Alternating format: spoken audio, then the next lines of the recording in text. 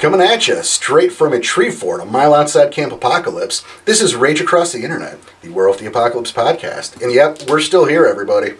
I'm your host, Porter. To my left, producer Joey. Hey, guys. And coming at us from his little bunker with a can and a string, we've got our buddy Danny. Daniel Tyson, how you doing? Hey, can you hear me? Yes, we can, and so can they. Good. That's the hope, right? I gotta pull this string a little tighter to make sure. What is that, Campbell's tomato, or is that chicken noodle? Chicken noodle. Gross. So, You bought a case before the apocalypse, huh? No, absolutely. Progressor all the way, not sponsored. So, listen, here we are, what is this, episode 6? Episode 6, yes. Episode 6, and obviously since we started recording, things have changed out there. So, again, we've got Danny coming at us remote, and our original rundown for our episode list was kind of... It got flip-flopped a little. Kind of thrown directly in the trash. Flip-flopped is an understatement. But we're still here, we're still putting them together, so bear with the transition, but hopefully we're still going to bring you some quality content and, put some smiles on your faces. And hey, if you're not essential, you've got time to listen to the podcast, so here we go. You're essential to us. That's true. And actually That's pretty sweet of you. Oh no, they're going to get the wrong idea. But speaking about that, I do want to take a second to thank you guys. We've gotten there's been some really kind words said about what we're doing here. There are people, we can't thank you enough. We love doing this, we love talking about it, and it's so great to know that there are people there who are hearing this, who appreciate, who get what we're doing. We're very thankful. We are extremely thankful, and, stick with us. Yeah. It's only going to get better. It absolutely is. And, we even got some, we've even got some people who aren't super familiar with Werewolf or even with role-playing. And because of that, we're going to do a new segment later on at the end of the episode, a couple minutes for the person who doesn't know anything, to give them a little more knowledge so they can get on the same page as the rest of us. And we've got a couple questions from someone who, again, isn't familiar with role-playing at all, but listens to the podcast to help us out. So Joey, you want to take that away, give that to the table? Sure. Okay, the first question that we're all going to answer in turn. Why don't you get bored or tired of playing the game for a long period of time? Like years. So, this is more you and I, but Oh, Danny... no, I think it's Danny, too. Yeah. Well, if you're talking years, that's hard for me to answer. But, I can't get bored if it's just during a day. Even though our stories and our games can last, close to 10 to 12 hours at times? If there's enough going on in our story, I'm never bored. Well, I get tired, but... I think you hit the nail on the head. There's a lot going on. There's moving pieces. There's mysteries to be solved. There's twists and turns. And I think the amount of moving parts and plot issues and interpersonal conflicts and resolutions keep it all moving. I take notes at game day. That's ridiculous. I bring a journal with me. I start writing stuff down. Okay, scribbling with your so big crayon doesn't count. We've told you that before. Oh. Already starting, man. Ow. Couldn't have waited. Not even subtle either. God damn. This poor guy. And that's come out of me. I'll give him some burn cream. You need to go to the hospital, sir. Burn cream. But I think you guys hit it pretty well. I mean, I'm sure there are games out there, storytellers, that it does get boring. Yeah. Statistically, that's got to be true. I mean, I know people have said that I've gotten tired of the game because it's the same old thing. But at least in our group, I try to make sure it's never the same thing. I mean, I could come back at you and go, well, do you ever get bored of just the planet? Because that's kind of what I try to do. I try to make it like the real world. Yeah. Or a real world, at least. So there's always something going on, something new, something different, a new challenge, a new mystery, or whatever. So no. There's so much to do in the game. No, I've gotten burnt out every now and then, but that's about writing the scripts and I got bored. I think that if we get bored, we just go and, our characters do something else. I think that just keeps the boredom from happening. I think. Yeah. And that's probably the most difficult, I would imagine, being from storytelling. How do you go with the storytell and try and keep the story going when your players might have different decisions than you're assuming they would? Well, I think that's a good thing to bring up in a couple minutes. But Joe, you got another question? I do. So again, listener question: does this game help you in real life? And I'm gonna add an how or why to that. So Danny, why don't you take it away? I figured I'll leave me first. Oh man, public speaking, which apparently is still not, conspiracy theory Dan's best quality. Talking about himself in third person, and also he's at home alone. He's not in public. What is this man talking about? Since when did we become public? When there's more than 4 people, it's now a public space. There's only 3 of us today. Today. I'm talking about game day. Okay, Dan. So we're going to have to review numbers. Stay tuned for next episode. Oh, man. Danny learns what comes after 6. You're going to throw math at me now, too? But public speaking, that's... Yeah, public speaking. What's the other one? More specifically, keeping track of your thoughts?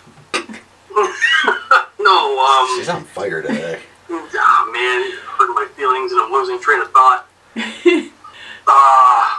Investigation. There we go. Okay. All right. Shit happens in game. I start investigating why. Yes.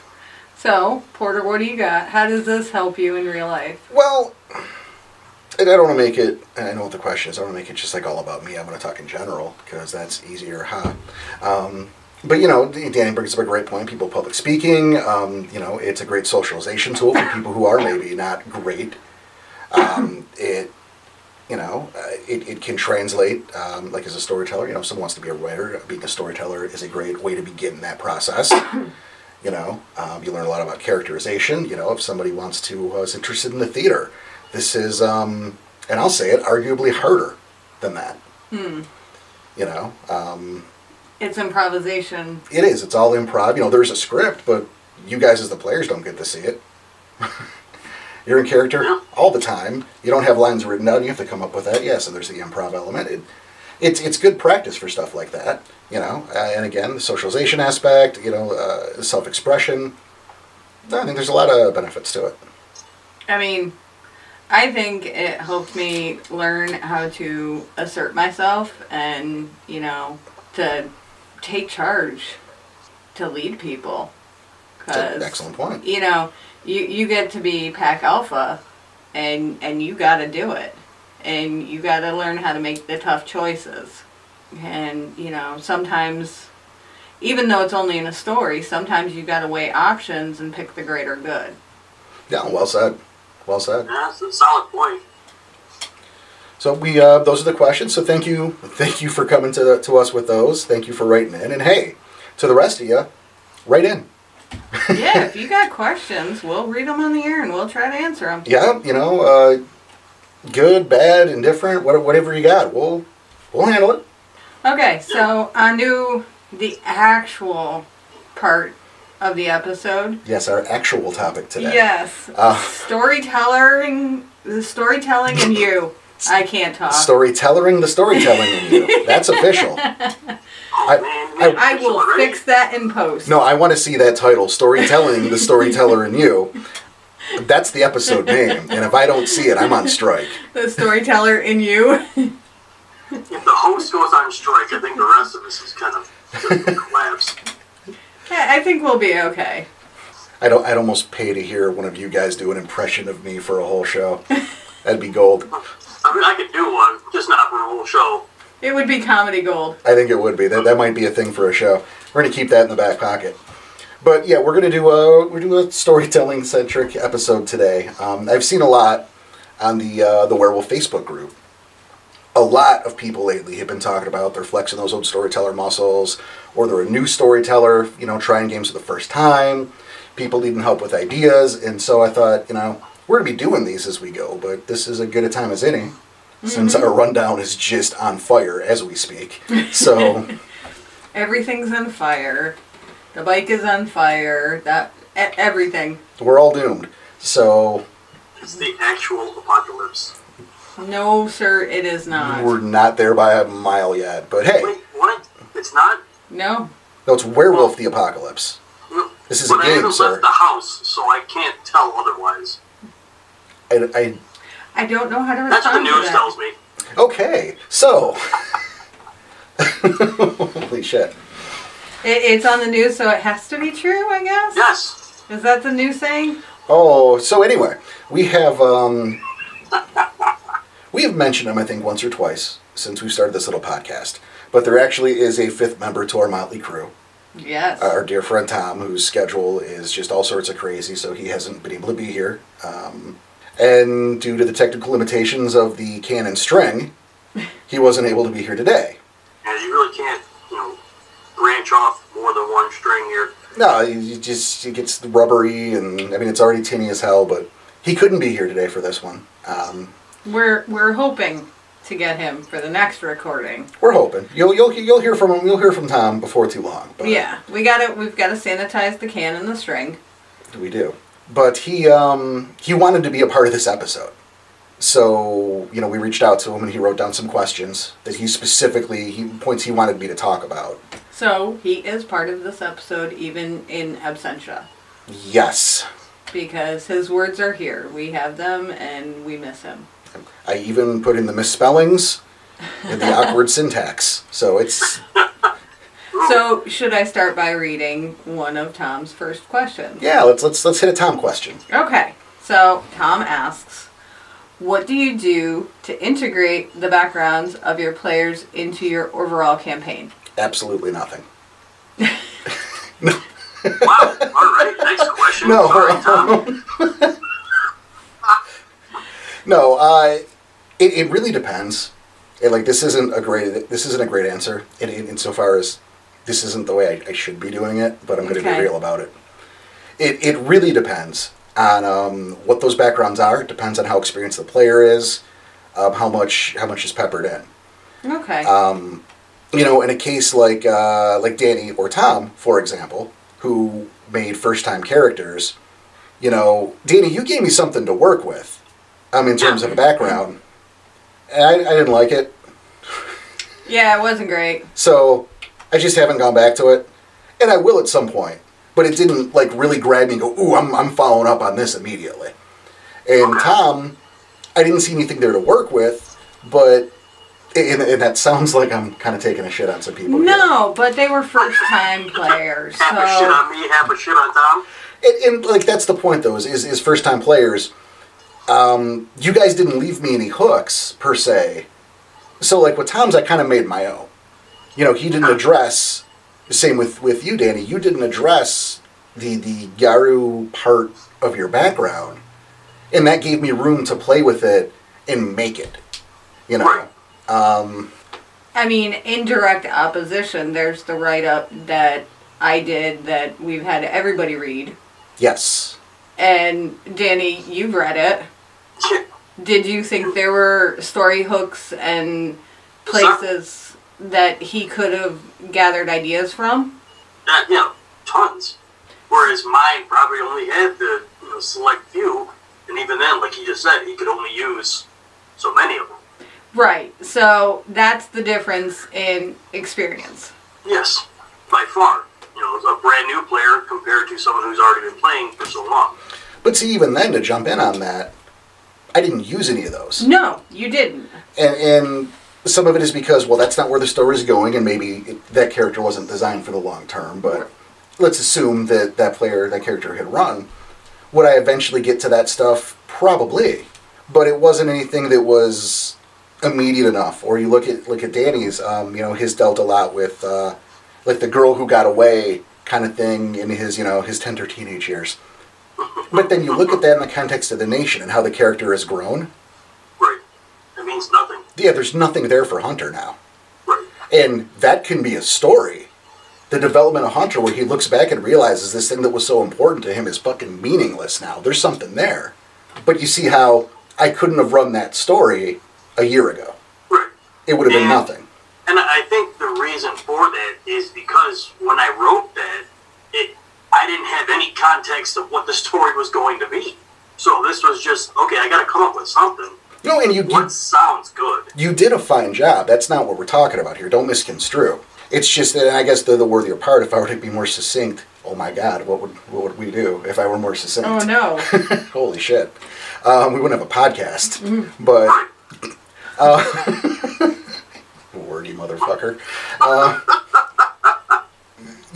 Sometimes that stuff just needs time to incubate, is I guess the best way to put that. How varies wildly depending on the situation, but I think largely that stuff needs time to incubate. We didn't touch down on Danny's father to the third fucking chronicle. I teased it, but I had no intention of moving that curtain, until it was experienced enough to make a difference.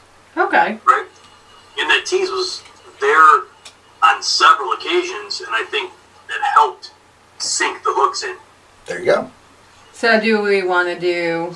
Let's just run through Tom's and then we'll... Okay. Tom's second question. What elements do you use, and in what way do you link them to the main story? Well, I mean, that's kind of the follow-up there, and, just a quick reiteration. Quick. Yeah. Much like we brought up with Danny's character Hunter and the whole situation with his father, I brought in the lead, the tease of, hey, there's this guy out there and he's part of the nation. But then we waited until, I waited until Danny, and moreover the character, had more experience, was more well-rounded. I let that character grow and breathe before I hit him in the head with a hammer. Okay, so you mentioned that... Or chopped his arm off, depending on which way you look at it. Okay, you mentioned the third chronicle. So for those people out there who don't know, what a chronicle is, what is it, and how many stories are in it? Well, a chronicle is I guess the best way I would describe it to people who don't know is a chronicle is like a season of television. Okay. I mean, that would be the best way to equate it. Mm-hmm. And much like television, some seasons have 6 episodes. They're a mid-season guy. Some get a 13, some get the full 20. When I was younger, in my early years, I would do 21 different stories in a chronicle, and that was just my hard line because I wanted to keep it kind of in that kind of much like a television show, Okay. 21, 22 episodes, and that's the way it's going to be. And then, as I got older and more experienced with storytelling, I realized that a lot of that, the problem with that is a lot of that becomes filler. Mm-hmm. So now a chronicle is exactly as long as I need it to get what I want done, to accomplish what I'm setting out to. Okay, so there's no magic number. There's no magic number. It's what's in your heart. Okay, good. Well, but once in a while, those fillers don't hurt. Monster of the week kind of thing. No, they once in a while, it's not a bad deal. No. The Monster of the Week, they definitely don't hurt. And you're right. Sometimes they can play a very important a part of what's going on, but there's the difference of doing something just for the sake of doing it. Right. And, if you're a group that games every week, you can afford to do a lot more than you can if you're a group that gets together every month. That'd be nice. Right. Once a week. Well, you say that, but I'd have to write for it. That leads to burnout, trust me. I'm just saying, it would be nice. It would be nice to have the free time to be able to meet. Yeah. But again, the point there is, there's definitely a time and a place for Monster of the Week, but there comes a point where if you're saying, I'm doing 26 stories in this chronicle, because it's 26 because I say so, now you're looking to fill time because your story's, what you're trying to say, you've already said it. You've accomplished what you're looking for. And now you're going out of your way to waste everyone's time. Okay, next question. Based on the levels of your player, how do you scale and decide what monsters/spirits/situations to present to them? Scaling's a motherfucker. In terms of experience of the players, I don't let that factor in at all. Okay. Experience of the characters, that's a different thing because you're not setting out to kill the players. Right. If that happens as a consequence, well, it's part of the thing. It's something that could happen. but it's never something that should be the goal. So you want to make an appropriate challenge most of the time. Mm-hmm. You know, I don't think I have ever thrown you guys into a situation where you couldn't handle what was in front of you, but that will happen. It might have happened once or twice, but I think, you know, going back to Golden Rule, you scaled it mid-game. That's a different thing, and I was about to bring that up. I have a problem with spirits. I have a problem scaling spirit power. And yeah, there have been a few occasions where I've made this Bane, you know, I've created this enemy, and I've statted him up, and I'm very happy with how he looks. The numbers feel right. They're supposed to be okay. And I sit down and we roll the dice, and it killed you twice over in one roll. And I went, this was supposed to be a moderate threat. Oh, there are two more of those around the corner. And then, you know, you immediately have to do some fumbly kind of math to try to go, no, this isn't what I wanted. You know, bad touch. We can't have this. Let's fix it. Okay, so, like, you know, if we're starting a combat and you realize that you have made a bad mistake. Huge mistake, yes. You fix it on the fly. I fix it on the fly. I will, usually, and I mean, I don't have a hard, fast rule on this either, but I'll cut its damage in half immediately. Okay. You know, depending on. Okay. And go, okay, well, we're going to half these stats now and see what happens. We're going to half the rolls. You know, maybe I like its HP where it is, but we'll get the rest of it, you know. And we'll see how that works in the next combat, the next turn. Gotcha. And I will tweak as we go until it's where I need it to be, because somebody screwed up when he made the damn character. And I think the saying never let them see you sweat is really how you handle that, because we don't know. I try to, but sometimes it's so bad that I just... You admit it right away. Yeah, I do. Sometimes, like, look, everyone knows the Emperor doesn't have any clothes on. Just call attention to it. Let's just make a joke of it. But for people who are listening to this and trying to get ideas of what to do. Yeah, it's... If you got to scale something on the fly, that's totally fine. And in that case, I think you're right, Joey. Just don't let them see your... They can't see your maps. You're behind a screen. Or you should be. Yeah. Or you're on a headset but whatever. They can't see your stuff. So I'm not saying, hey, everybody cheat, but I'm saying do what's appropriate to keep the story going, to keep everyone having a good time. If you screwed a thing up because you misstatted something, you are totally feel free. Feel you have done nothing wrong to fix it on the fly. You know, there's no shame in going, I don't want to ruin my game because I got some numbers wrong. Okay. Going back to Golden Rule. Exactly. So the next question. Where do you draw motivation from to write stories with mystery and investigative features to keep your players drawn in for a story that will last for over 10 meetings? I feel like you got the D-pads for that question, huh? That's... Well done, Tom. Damn, thanks, Tom. I know. That's an insightful and rich question. But I do love the core question, the part that's not praise. Yeah. I mean, thank you. But, you know, inspirato, as Jack Black once dubbed it, can come from anywhere. And that seems like an obvious thing. But, you know, it's the thing you saw on TV. And when you see the thing on TV, you don't mimic the thing you see on TV. You know, or it's the song you hear. I built a chronicle around the song In the Valley by Sean James. Those of you who are video gamers out there, you might know it was the song that played in the trailer for The Last of Us 2. And I heard this trailer, and I'm like, what is this fucking song?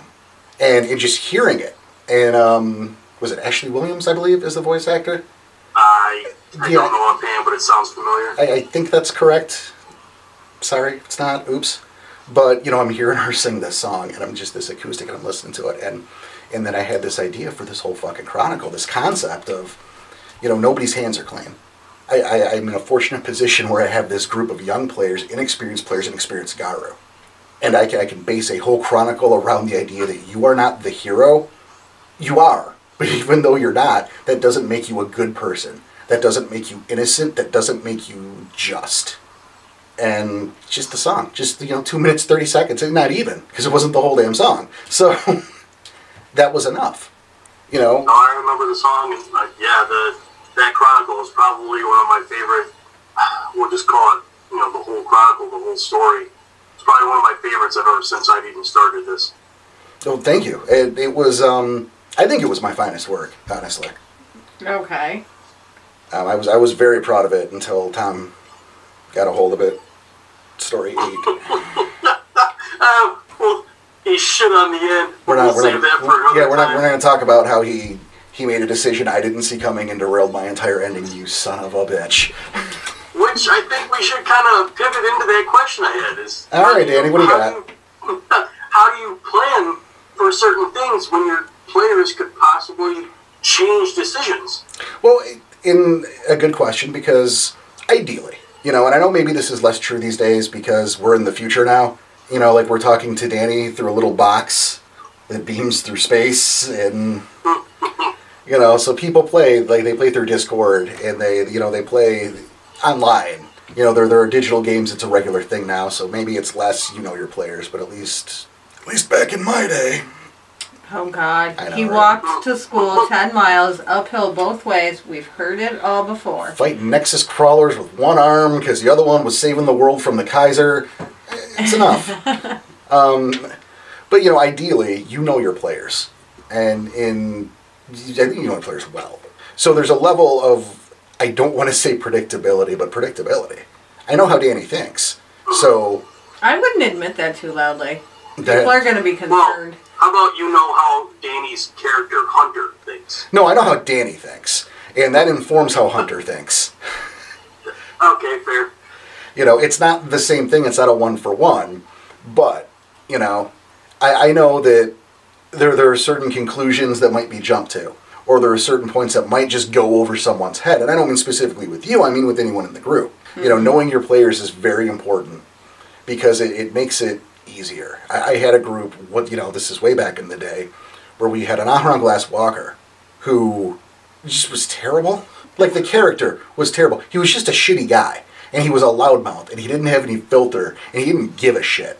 Okay. And so these guys are like, they're rank 2.5, they're rank 3, and the elders are like, hey, we need you to do this mission, and he's like, fuck you, that's beneath us. Go get a cub to do that shit. Which, of course, goes over very well with the elders. I promise. But see, I know that. I know that's how he's going to react. So, not only do they have to do it to keep from getting in trouble, now they have to do an extra thing that I never would have sold to them in the first place. Now there's a punishment thing on top of it. Because I know he can't keep his goddamn mouth shut. So there's that. But... Was that an NPC you made, or was that someone's No, that was a player. That was an actual player's character? That was a player's character. I knew the character that well that I knew what was going to happen. I knew what he'd do. And it made it easy to lay traps. On the other hand, because you talk about how people can derail shit. Danny, I've known you a long time. Yes. Joey, you weren't here at the time. Okay. And I know Jessica very well, but Tom I didn't know so well. So Tom completely fucking caught me off guard. I wasn't used to how he thought. I wasn't used to how he did business. He had a way of looking outside the box, taking the box and kicking it down the street, and then coming up with a new solution. I didn't see it coming, but what do? You kind of shit your pants and you dive in. You find a convenient way if you need to get like a little bit of a break. Oh, I gotta go to the bathroom, or a smoke break. And you take a couple minutes and you go, okay, well, what happens now? But part of that, too, is taking, if you've built your world up enough, all right, you should be able to find a logical solution in the confines of the world you've created. Your NPCs should react a certain way. If you've built them up enough, you don't have to worry too much about how they would react. They'll inform you because you've done that job. If someone's pulling a piano up, like in those old movies, they got the pulley system and they got on the rope, and someone cuts that rope, well, the piano's going to fall. You don't need to take 20 minutes to go, shit, what do I do now? Well, gravity will take care of that. That will happen, so what's going to happen next? It's a danger, but that's part of being a storyteller. It's not enough just to have all your maps and your plans and your script written, but the ability to throw that out when Tom puts lightning in water. Whoops. Yeah. I'm over it. I'm just kidding. He knows that. I haven't been mad about that in like 2 years. I was pissed on the day, though. No, I was pissed on the day, though. The day, I'm sure. Because it was a hell of a story, and, trying not to go too much into our games, but just so people understand, Porter had an ending. And with Tom's decision to do what he did, completely threw that ending out the fucking window. Well, I'm going to be humble for a second. I'm going to say that ending was beautiful and it was poignant, and I made the mistake of starting with that ending when I wrote the damn Chronicle. So that was my fault. Kind of, I think, one of the reasons it ended the way it did. So, but that doesn't change the fact that Porter still had a good ending to the story. It might have, had to be the quick thinking and, okay, this happens now instead of what I wanted to originally happen. But, storyteller knows better than, players do. I want that in writing. Oh, you would pull that out in every game. Yes, I would. I have a question. Okay. When you actually mentioned that starting with the ending was your mistake. It was a mistake, yeah. Where do you start? Well, that's fair. And it's kind of the nature of the inspiration that hits you. Okay. That answer changes. I had a Chronicle that I had prepped and done maybe two-thirds of the work. Mm-hmm. And this was for a Boston game that just fell through. I was in Boston, the game was not. Okay. and it just fell through. But 3/4, and it was based on, or at least the inspiration from it was these pictures of this closed down theme park. Okay. There's a place called Babalo Island. Some of you may have heard of it. Some of you may not have been born. Most of you who are near Michigan have no idea what the fuck I'm talking about. But, Google the ruins of Babalo Island. It's pretty cool. It's this, in the short version here today, it's a theme park. It's closed down, so nature's kind of taking it back. And there's some really cool images there. Mm-hmm. And so I thought about that location and some neat things I could do, and well, what if? And I love this idea of nature reclaiming this. Okay. So at that point, what I did was I started kind of in the middle. How would this factor into anything? I want to do this. I want to touch down on this island. Okay, cool. How do I get there? And where am I going with it? Gotcha. So at that point you start in the middle and you kind of work both ways until you have something that makes sense and tracks. And having it make sense it's going to sound stupid to say out loud, but it's so important. There have been many times when I've had a villain with an overall plot.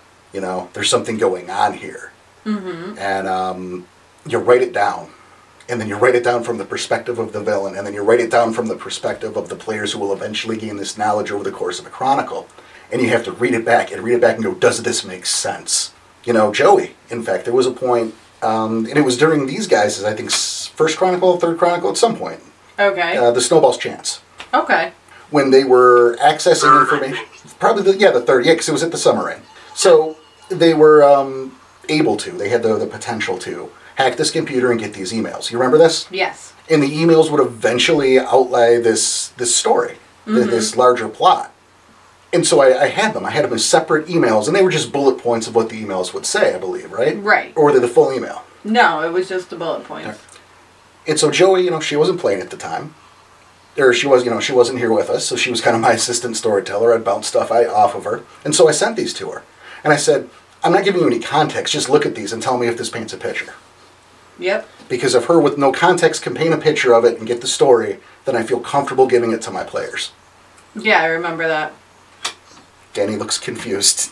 I'm trying to remember that story, but it's coming back to me. Yeah. But, that's what that is. It has to make sense, and it has to make sense not just for the storyteller, but for everyone involved. Well, it makes a lot of sense. When you're talking about villains and NPCs, one of our previous episodes we talked about, you having 147,000 different NPCs. In some of your stories, how do you determine who's in those stories as far as your NPCs and villains? Well, in terms of villains, that's something I plan out. Every now and then I have a couple characters that I either are recurring villains or I'd like to be recurring villains. Okay. You have a couple favorites? Yeah, I have a couple, old chestnuts that maybe I'll dust off and let's see how this group deals with this guy, or, I like this guy, I'd like him to live so he can come back and be a problem later. Or, or a problem forever. Well, no, because if you don't kill the guy, then what are you doing? Eventually you have to win. The same way that eventually the NPCs that you've created that you care for so much have to die or have to get wounded and maimed. There has to be change. There have to be risks. This is not a G.I. Joe battle. Exactly. You know, I mean, think about it. Think about how your sept has changed since you guys got there. Yeah. You know, there has to be that change. There has to be the risk of characters dying.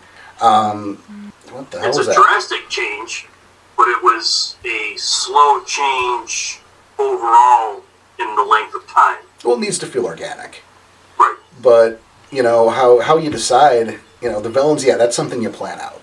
If it's a Monster of the Week thing, that's what seems like would be fun, sure. But if you're doing something long form, you plan that shit out. In terms of the, you know, the friendly NPCs, really, it's who serves the correct function, and or how is my voice feeling today? Because some of those NPCs are tough on your voice. Yeah, some of them are a little tough, and it's like, you know, like I got a sore throat today. I don't feel like I can do the distinction between those two. So this one is on. This one's off. This one's not in the cadence today. Which has got to be difficult because you've said previously that Whiplash is one of your favorites, and he's probably has the hoarsest voice. It's not hard to do though, ironically. Lucky you. Whiplash isn't hard to do, but you know other characters are. Dempsey can be difficult. You know, it's just the strain to put on your vocal cords. You know, so that is sometimes, you know, there's the truth. Sometimes that's a factor. You know, I just don't have it in me to do Dempsey today. So would you recommend? Would you recommend like vocal exercises to other people? No, but it's probably a good idea. I can't recommend it because I've never done it. I can't be like, you should totally do this thing that I have never once even considered doing. It's so important you do the thing that I will not do. But it's probably a good idea. Yeah. Don't smoke, don't drink pop, don't do all these bad things to your throat. Quiet. No one's talking to you, Danny. I know. Drink warm tea with honey and lemon. I don't know who these people are. Okay. Do you have any more questions? I mean, Tom took a lot of mine. The ones I wrote down, Tom wrote down better. Oh. So I was like, well, great. I'm not going to steal answers again. I already got enough shit for that last time. Okay. So is it time to go into our new segment? In a second. I think, okay. You know, if there's something I want to leave, well, there's many things. And, you know, this isn't the only Storyteller-centric episode we're going to do. No. We're going to talk about this a lot. I've been doing this far too long to, like, this is all I have to say about it. That's ridiculous. But new storytellers, in particular, don't be afraid to keep the scale small. You know, yeah. we are inundated with media these days, and there's a contingent of it that's always the next big thing. Mm-hmm. You know, you look at a show, for example, like Supernatural, which I feel like maybe people who play Werewolf have also watched Supernatural. Could possibly. Makes a lot of sense. There's a lot of similarities. Sure. But, you know, you get your first season and they're fighting a demon. One. Right. Yeah. One demon. And then they feel the need to keep raising that bar. Well, and to be fair, they're not alone in that. Well, and that's my point. But, you know, they start with a demon and then they're punching God in the mouth.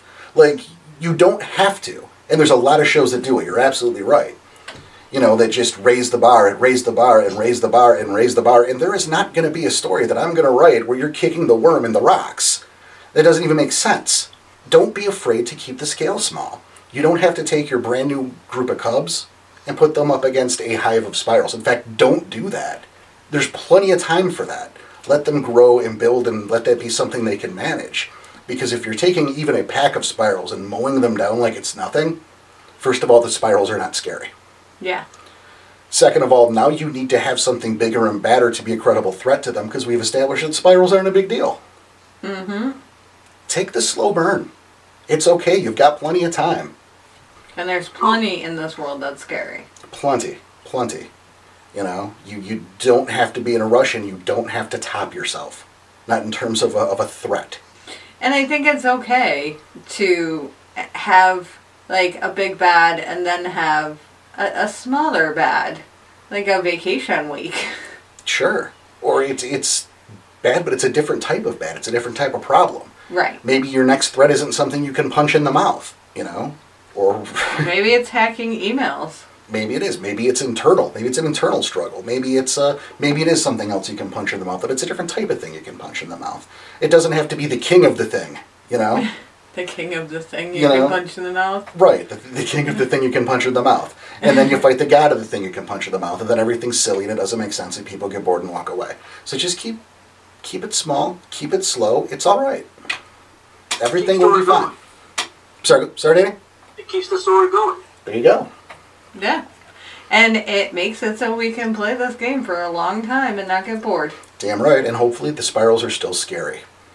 Your spirals... Oh, yeah, I hate spirals. Your spirals are extremely scary, and don't get us started on Nexus crawlers. They haven't even fought one. No, we run. We run. We got close, and that was scary enough. I mean, the floor is actually lava. Which didn't happen, they just know that could happen.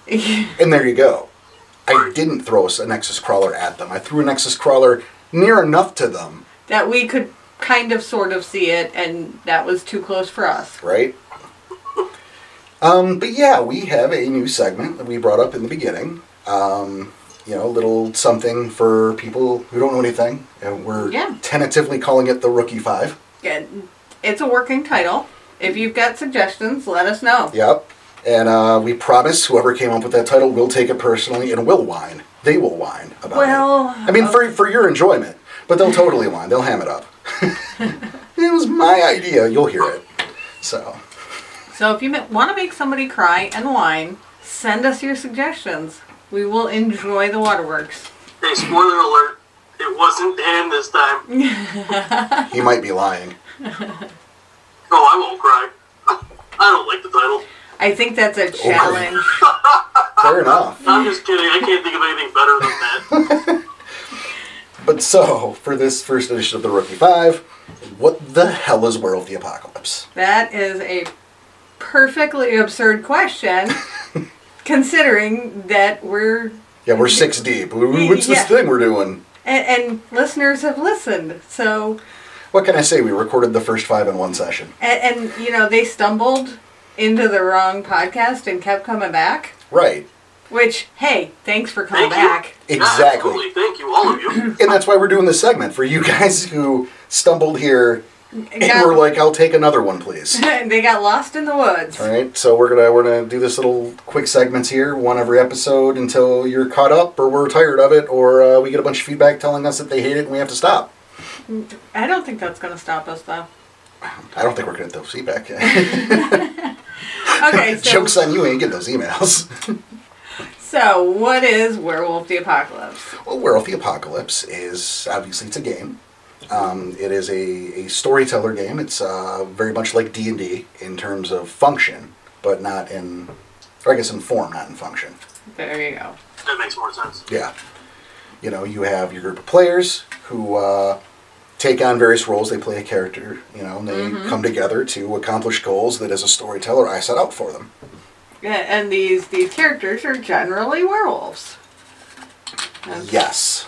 And we're not going to get hinky on that. But they're generally werewolves. Yes. And they're fighting and striving and coming together to work as a team to prevent the apocalypse. The end of the world as they know it.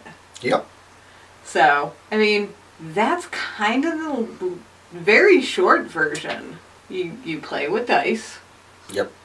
You know, you have a character sheet, and you have a very talented storyteller. Hopefully. He might be a hack. But you tell him he's talented anyway. Jesus. I'm not even going to say anything on this one. What the fuck, Danny? Who is this lady? No, not even going to... Stay under the radar, you.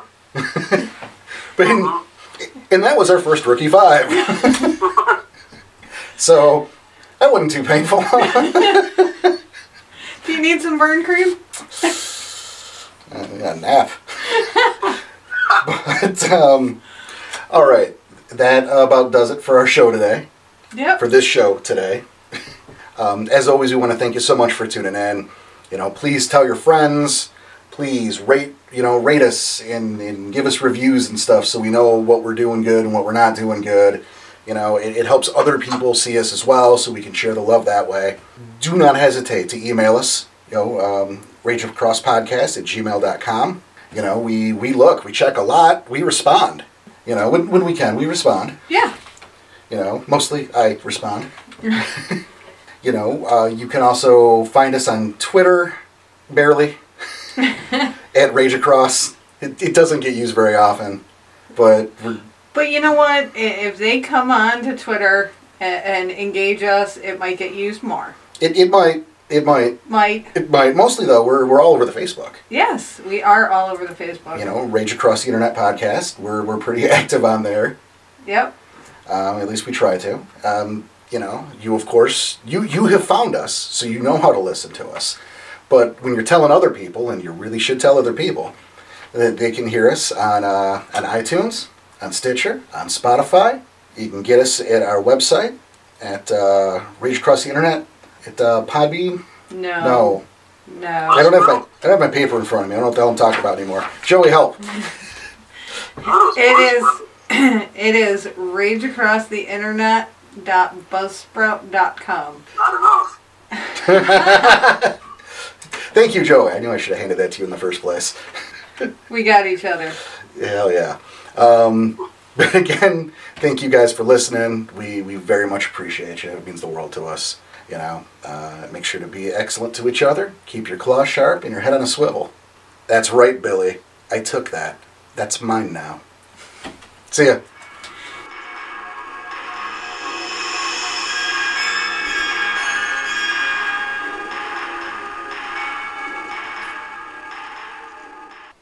Rage Across the Internet's music is It's Into the Fog by Darren Curtis, shared with a Creative Commons Attribution 3.0 unported license. For details, check out the information under the podcast.